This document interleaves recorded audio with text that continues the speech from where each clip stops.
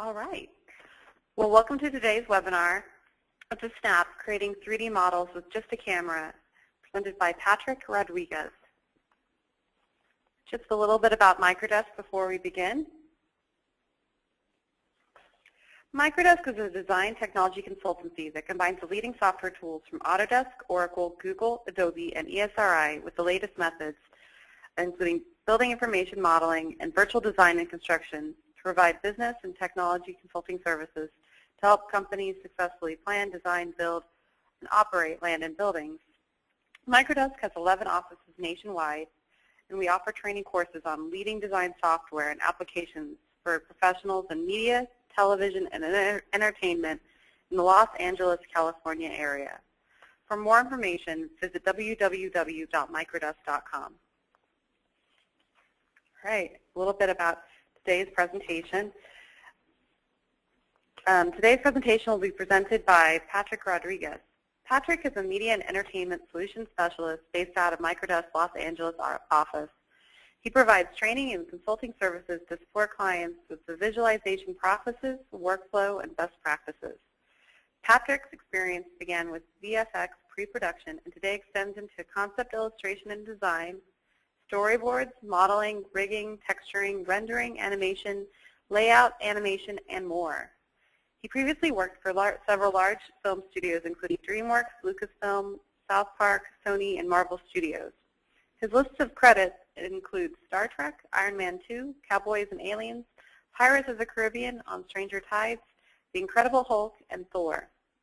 Patrick is committed to sharing his knowledge and passion for art and film by teaching and lecturing at Studio Arts, the Costume Designers Guild, Art Center, and the Art Directors Guild. He received his Bachelor of Arts in Art from Santa Clara University in California. All right, just a few logistics before we begin. In order to minimize any background distractions, you are all on mute for the duration of the session. If you have any questions during the presentation, please type them into the question area of the webinar toolbar to the right of your screen. If you do have any questions, Patrick will address them as he can at the end of the presentation. If we run out of time, we'll provide you with our contact information so you can follow up with us. And so now I'm going to go ahead and turn it over to Patrick.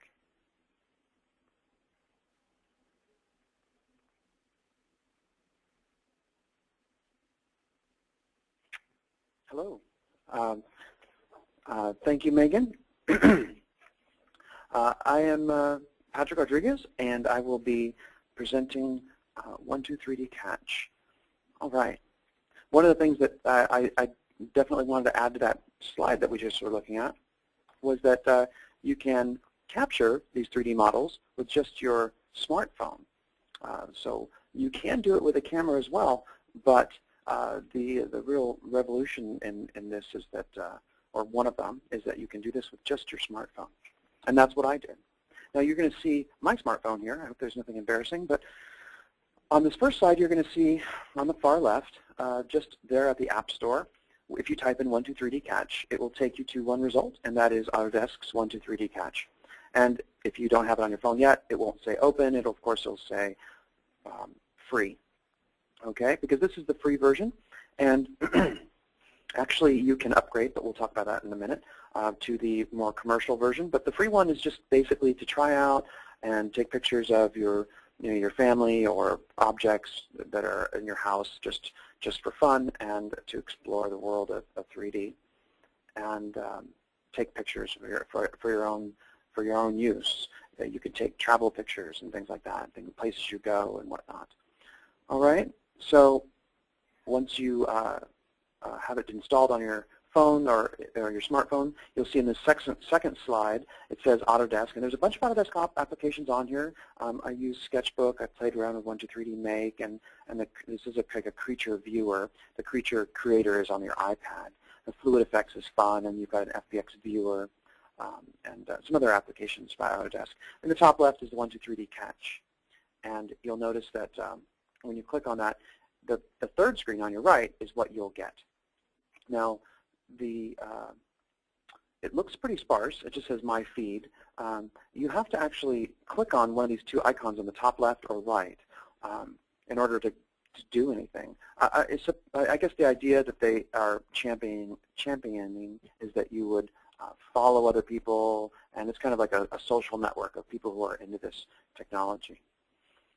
If you click on the left, you'll see I've got my username here, Patrick Rodriguez 213, and you'll notice below that you got my feed for like things that I'm sending out, like 3D captures that I've made and I'm sharing with people, my activity. You know, you've got these little hearts under popular so you can rate other people's work and your own. Recent is just what people have been capturing recently.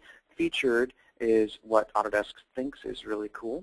The A here with the 1, 2, 3D after it in the middle slide here is just all the other applications that Autodesk has that are in this kind of free world. And you saw a couple of them in the last slide, and I'll show a few more in a couple slides ahead. And then there's Go Premium. And Premium, we'll talk a little bit about that. The idea with Go Premium is just that you pay a fee every month, and then you can actually use these for commercial use.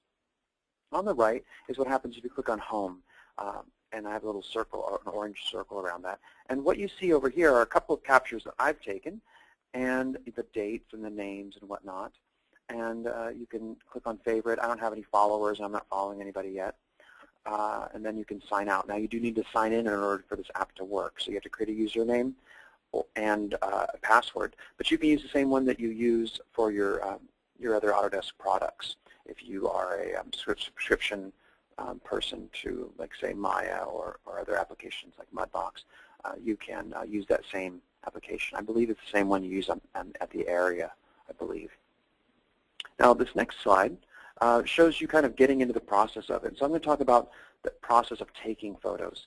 Now, this photo is a bad photo. You can see on the left here it's a little blurry of this coffee cup, but this wasn't one that I was actually wholeheartedly going after. I was just trying to take a screenshot of this section of the process, because when I am taking the pictures, I'm really involved in trying to get it right. So first of all, you're going to need a lot of light.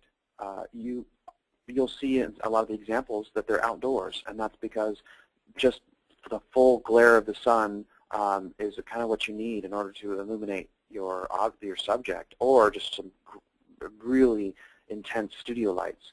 It just seems like this process needs a lot of light. Now, then there's the caveat. If you just have, if you're taking this picture at high noon, where there's a lot of really stark shadows, you'll find that that won't work so well either. So there's kind of a happy medium where you want to take your pictures maybe in the shade, but on a clear day, or if it's overcast. But try to avoid high noon. If you can take them in the beginning of the day or towards the end of the day, that'd probably be best. All right. You are taking pictures. If you're taking pictures of an object, like I have this coffee cup, you might want to. What would help you to do a good capture would be to place little markers around your object. This can be as simple as placing Post-its with little squiggles on it that you write with permanent marker, like a couple of squiggles on one Post-it, maybe a star on another, a circle on another, just big, bold little objects, and place them around your 3D object just to help the process. You might want to place your object on a background like a flattened newspaper. That can work too. Just anything to kind of help map what's on the base and what's the object that you're trying to capture. Never reposition your object while you're capturing it. If you have to move your object for any reason, you might as well just restart the process. Get as close to you can and frame up. Hold your camera still and hold it as perpendicular as you can to the object, like just super flat so that you get a side view or a front view, but don't try to tilt your camera to get the top or the bottom. You just really want to get the side view all the way around. You'll want to wait for your camera to focus, and you'll want to hold it as steady as possible. If you could do a tripod, I would recommend it, but you just want to hold it. There's a little icon that's it's not showing up right now, but in the bottom right of your screen, you'll see a little light blue indication icon of your camera, and as you move your camera left to right or rattle it, it kind of shows you that icon with little ghostings of the camera to show you that you're moving too much. Take little baby steps around your app. This center circle I put here on purpose to kind of show you that this light blue square is showing you where you are, okay? And then if you look over to the left, you'll see these little kind of darker light blue squares that are in the circle on the bottom there. And what those are showing you is where you've successfully taken pictures around the object. So as you work your way around the object, it'll tell you where you've been successful and where you've missed. So if you haven't taken one at this certain angle that it needs, it just won't change to blue after you've passed it. And so you can go back and take that picture and fill in that in. Now, all of these in the bottom circle are, well, all like I was saying, the flat pictures. So even this picture I have here of this coffee cup, not the best because you're seeing a bit up the top. So what happens is that means that you're not getting under the lip of this. So it's important that you do as true sideways as you can. And then once you've worked your way around and made a complete circle, then you can make your way around again, but then lift your camera up over your head a little bit or just higher. I know you want to be able to see the screen, so you may not be able to get it over your head, but lift it up higher and tilt it down. And what will happen is that these little, there's 6 of these squares that are on the top here, and what will happen is that they will highlight to tell you that you're at the right angle. So that's how you get the top of your object. All right? And then once you've taken the pictures, you'll look over here on your right and you'll see that there's all these pictures. Now, this is not as many as you will need to have a finished capture. You'll need as many as there are squares here. So I think I counted something like 18 or 20 pictures on the bottom, and then there's 6 at the top. So you can have anywhere from like 24 to 60 pictures here. And you'll want to click on each one, and when you do, you click on it, you look at it, you evaluate it, you can delete it and then retake it later and all that. Before you even submit them for the 3D process. Okay. Once you do, there's a button up here at the top right once you're satisfied with your pictures, and you can click on it. It's a light blue on this gray background, which isn't helping, but just trust me, on the top right it says submit, so you just click on that, and you'll go to the next state, which is over here. And if you're just starting a new capture, you can click on this plus sign. But over here where it says Start New Capture, I have a couple of finished ones, and then this bottom one, it says Transmitting Photos. And that's what will happen, is it will start transmitting the photos. This little blue bar will start to grow slowly across while it's sending all the photos off to the cloud. And sometimes it'll fail, and it'll give you, the line will turn red, and it will say the server is too busy or whatnot, or failing, so you just have to retransmit later. I've run into this, and at times you may just need to go get a cup of coffee and come back and then resubmit, because if the server's overworked or whatever, it will just, it won't help to just keep resubmitting and resubmitting and resubmitting.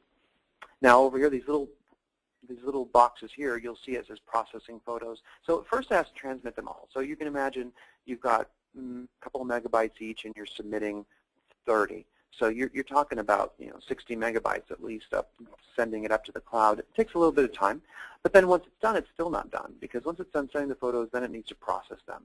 And you'll notice that it even has this little funny quip here where it says thinking some more and then finalizing. And it's got a few of those where it's just taking all the 3D data and or the 2D data, and it's turning it into the 3D data. It's a process called photogrammetry. And once it's done finalizing, then you'll go and you'll be ready to go up online, and then you can do some editing of the data before you download it for either turning it into a part of a model that you're working on, or uploading it up to, I believe it's Shapeways, but some 3D printing place. So you need to get online and sign in. You'll see in the top right here it says sign in. So you use the same username and password that you created at the iPhone level, or you'll use the same one that you've created for your other one in your iPhone in here. And it says meet the entire family, and this is just a nice snapshot of the other programs that they make. So I'm familiar with the Creature one. Mesh Mixer I love. Mesh Mixer is great if you're going to do a 3D print of some work that you've done. This is a great application for finding places in your model that are too weak or won't be supported, or creating supports for your model, and that a lot of it is done automatically.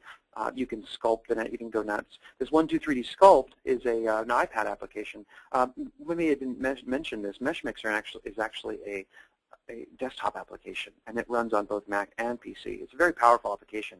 It's amazing that it's just lumped in here with all these other kind of fun apps, like for instance the Creature app, where you can have fun. Although you can export an OBJ of that as well.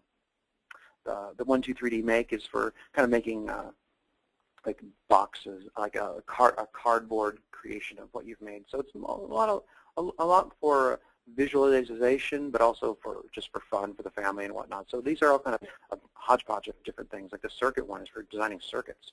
All right.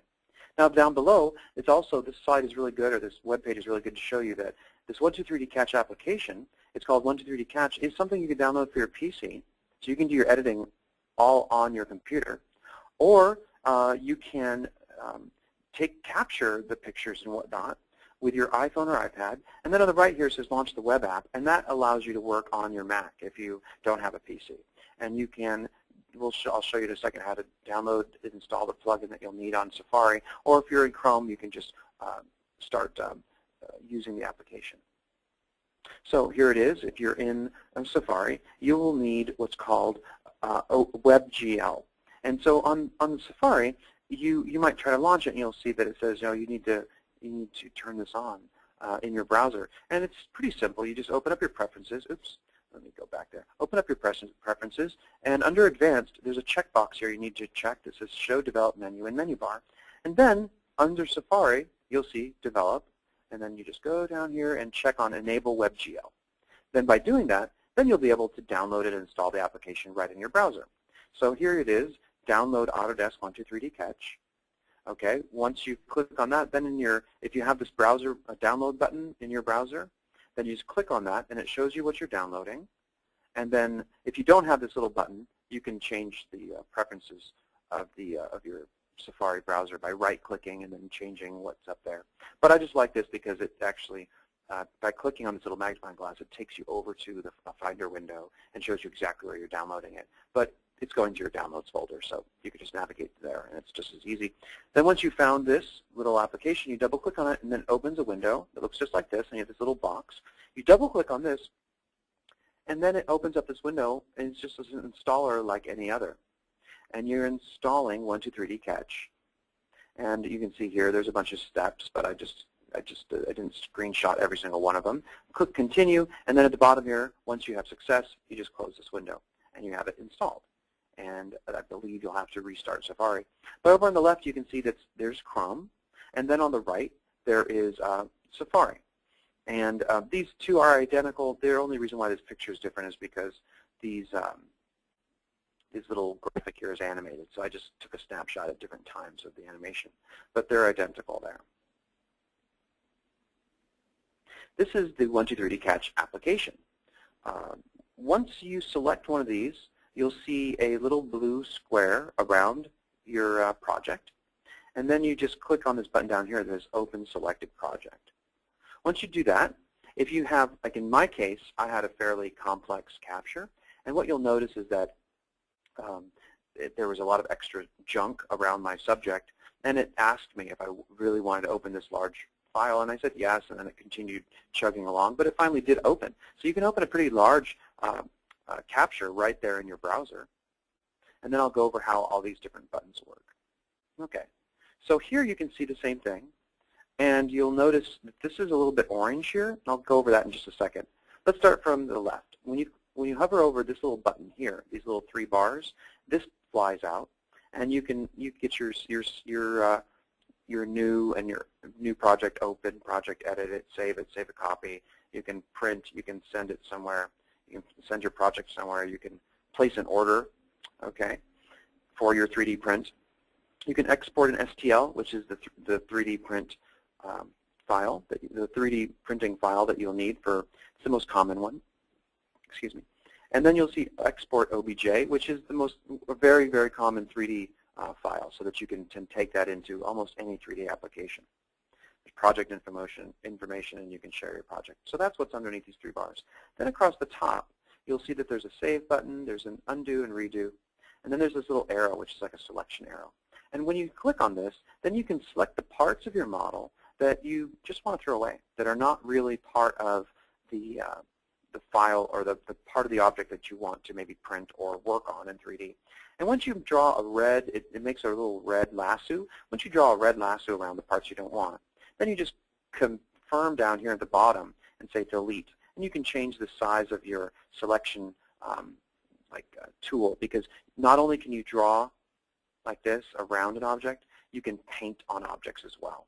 So you could paint the bottom of him if you just wanted his shoulders up to his head and you wanted to paint the rest with this selection tool, then hit this delete, it would delete all that. This next button is an extrude tool, and what it will allow you to do is to maybe if you had a base that was too short, you could extrude it a little bit so that your model was sitting on something. And then this is your it's called plane. What's it called? It's a plane cut. And what it does is it cuts across the bottom of your model or the top, but it's what it's made for is you cut in that it will have your model will have a flat surface to sit on. So that's what that's for. So if you have a little raggedy surface at the bottom, you can cut it, make it flat, and then you can rest your object on it.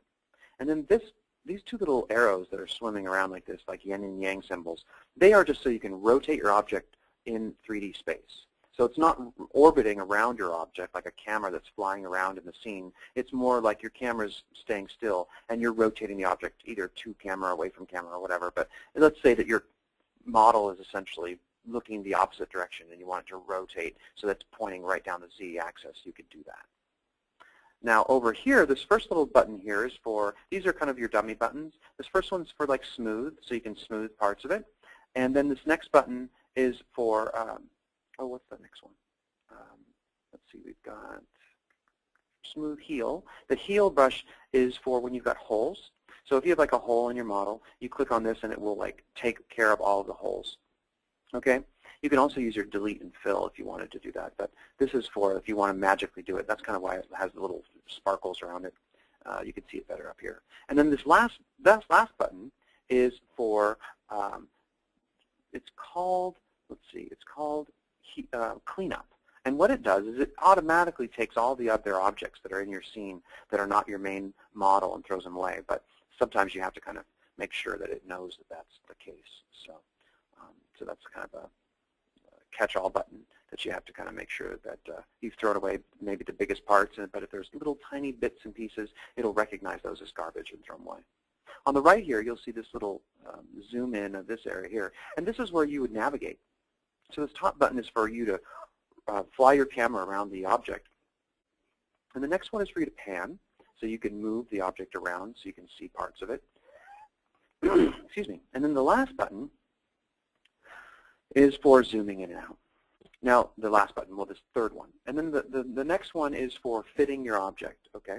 So you can fit the all of your if you get lost while you're navigating around, which, you know, just because you're rotating around and you get kind of in a strange gimbal lock or something, you could easily want to just hit this button and it just frames everything up, makes it a lot easier. And as you throw away all the extra garbage, it'll make the one part of your model that you want just frame right in the center. It'll also kind of clue you in as to where there are little bits that you don't need. This bottom button is just to look around. Now, this application is called, this is the web page for Recap. And what I'm showing you is 123D Catch. And the whole idea is that 123D Catch is more of a, for use with your iPhone and for the convenience. And if you want to use the updated 123D Catch, there's like a professional level version. That's really so that you can profit from this, like use this in commercial work. But the Recap and Recap Pro, what those are for doing surveying of large areas or for doing very high resolution processing of images like statues or things that you want to basically do a very similar thing that you're doing with the 123D Catch. They're both photogrammetry, but the Recap and Recap Pro are much higher resolution. You can send very large photos of your objects to get very high resolution feedback. Now also, so you can get high resolution models, but also you can use laser scanning. So you can use laser scanning data with Recap and Recap Pro. All right. Now I'm going to show you a little bit about what I got back. Once I, let me just, I'll just go back really quick. Once I cleaned up my model, so you can see there's all this junk here. Once I cleaned that all up, okay, and I was happy with it, then what I did was I went over to, I exported it. Let me just, maybe I can show you how I did that by just showing you here, Export OBJ. And I just clicked on Export OBJ. export OBJ, and then I was able to open that file in a 3D program. In this case, I used Maya. Okay, so here is actually this is the 3D data I got. You can see it's very dense, and the first thing I did was as I took that model and I reduced its. I went over here to mesh and I did a little bit of a reducing of it. So you can see between these two, the one on the left is absolutely blue almost, and the one on the right you can start to see some of the texturing. If I turn off the wireframe, you can see that there's very little difference actually, but the one on the right is much more, it's much less dense. So I'm just going to hide this one, and I'm just going to move this one back over to 0 really quick here. If I can get there. Let's see here. Okay, this little recording thing here that I was just navigating around. Let's type in 0 there. I'm back to 0. I'm going to F to frame up on this guy. So what you can do is, well, my purposes would be, is of course you can 3D print this guy, but what you can also do, and this I would probably want to go back and do a better capture of this guy. But to be honest, for this demo, this is all I needed. But you can see I got a lot of work given to me. This is pretty amazing. Like I said, I learned a lot through trial and error and through taking the pictures. But you can always take a little bit more time and take a few more photos and make sure that everything is like my first ones I did, I always had holes in the bottom here until I realized that, oh, I need to take the pictures like directly from the side and make sure that I'm not taking them down. It's really easy to like kind of have your camera looking down at the subject. But once I've got this, and let's just say this is all perfect and everything, in Maya now, you can use your modeling toolkit and you can set your surfaces to live. So now that I've done that, I come over to my modeling toolkit and I can quad draw right on top of this capture that I did of this person. So, for instance, I could retopologize the whole head, you know, or I could even just come in here and kind of make him just plot these points right on top of him and kind of retopologize him. But at the same time, right now I'm not doing that. Right now I'm just sort of making, say, a part for him, like maybe he's kind of a cyborg or something. And so I can just sort of draw right over him like so. And now I've made this mesh that's just sitting right on top of him. So you can just imagine the possibilities that are just amazing what you can do with this. If I was to make some goggles for him, I could make ones that actually fit to his face. You know, if I was going to make a monocle here, I could do that as well. So just really personalized, say, suit that would actually fit this person, as opposed to if you had just a generic model, it wouldn't have the same kind of abilities here. And I can maneuver these points, and they are all still sticking to the object. And I see there's another ring here that I could put in here. Okay.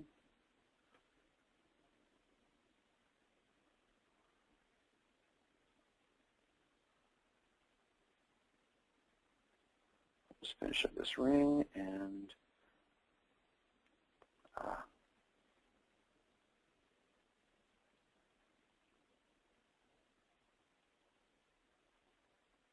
okay, and then I can actually take this surface that I've made.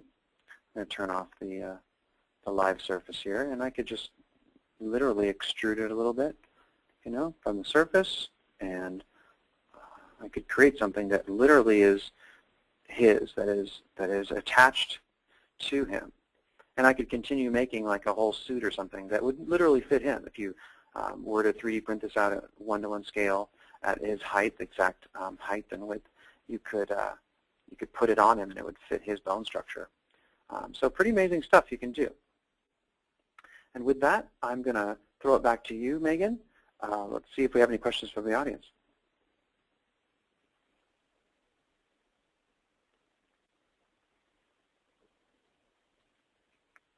Thanks, Patrick.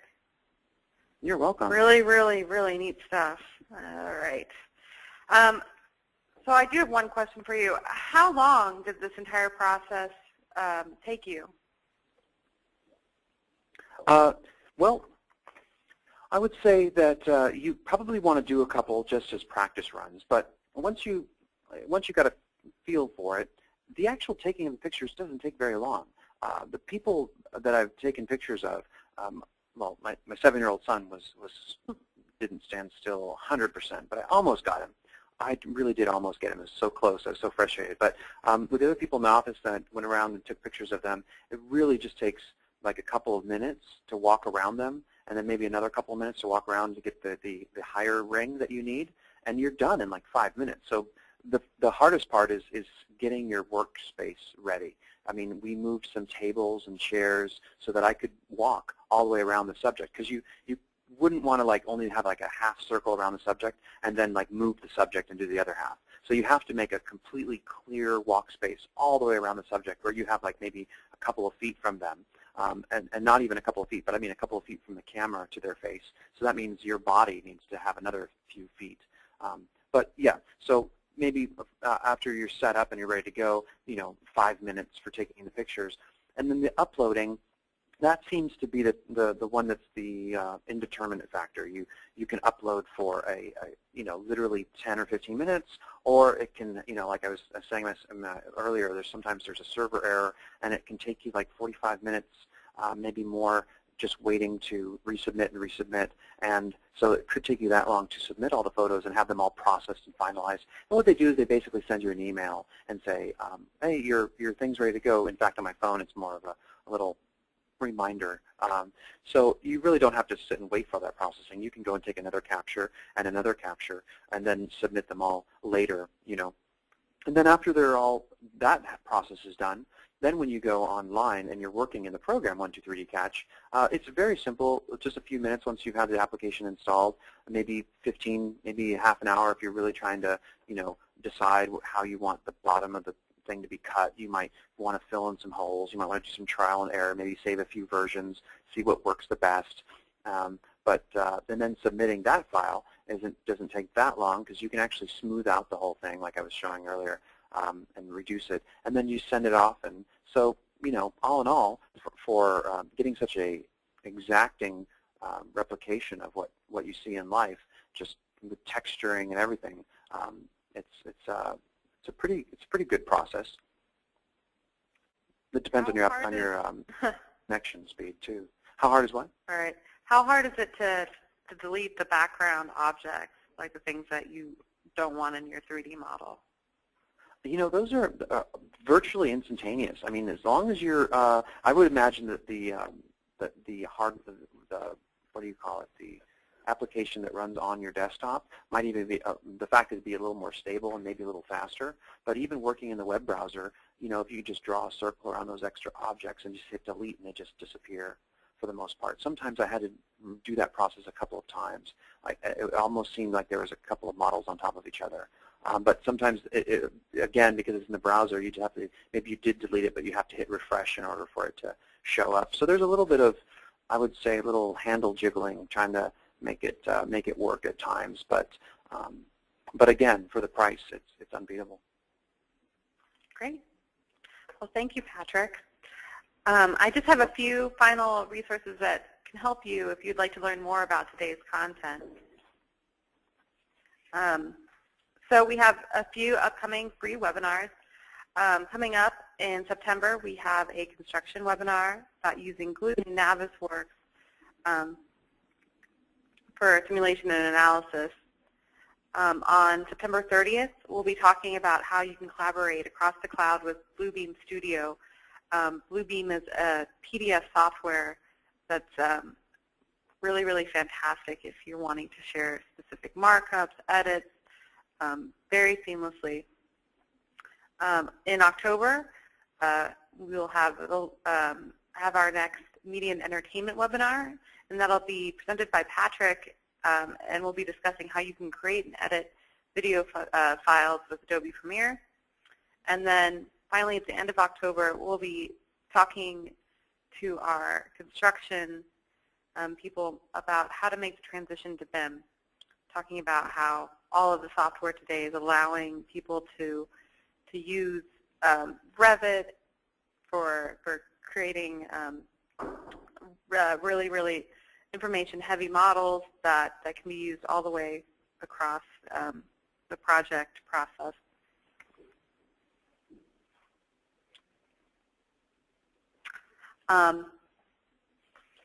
Additionally, I wanted to let you be aware of our media and entertainment training in our Microdesk LA offices.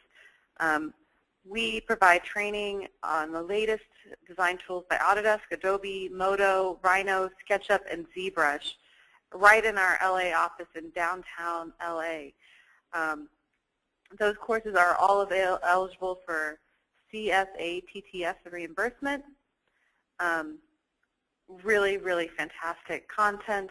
If you would like to see the latest schedule and locations, visit us at www.microdesk.com/masterdesign. If you have any additional questions about 123D Catch or any of these software programs, please contact us. You can contact us at our website, www.microdesk.com. You can give us a call at 1-800-336-3375 or shoot us an email. Our email address is webinars@microdesk.com. We're on Facebook, Twitter, LinkedIn, and YouTube. We try to post our webinars up in our YouTube channel, Microdesk channel, at least a week after every webinar. And if you would like to register for any of those webinars I told you about earlier, please register on our website underneath the Education tab under Events/Webinars. Thank you again for coming to our webinar today. Look forward to seeing you soon. Bye-bye.